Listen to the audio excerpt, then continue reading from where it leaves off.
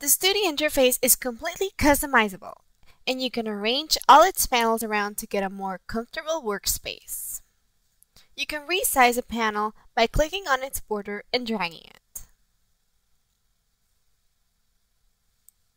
When several panels are arranged on the same place, they appear separated by tabs.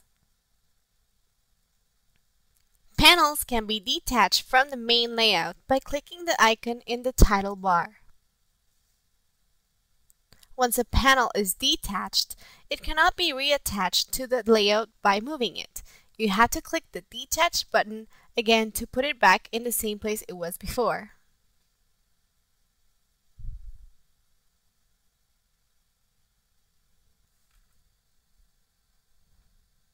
You can close a panel if you don't need it.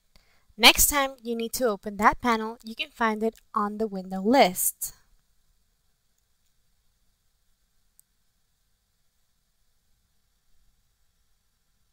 When a panel is docked, you can drag it to any place in the interface you want, and the whole layout will automatically reshape to allocate the new window.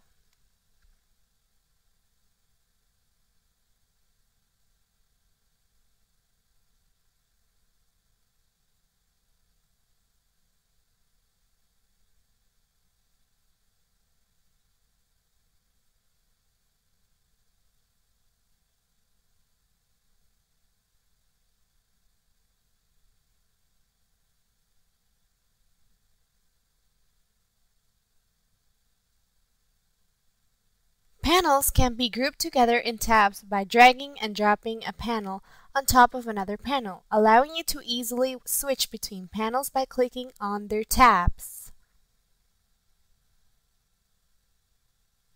Even the interactive preview window can be floating or docked anywhere.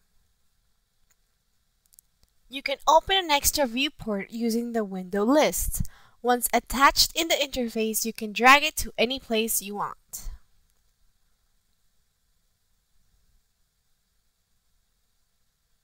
Use the buttons to define it as a top, bottom, left, right, front, back, or perspective view.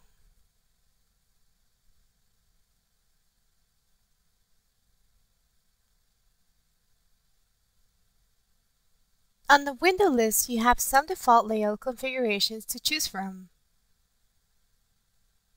Or you can save your favorite layout configuration and load it whenever you need it.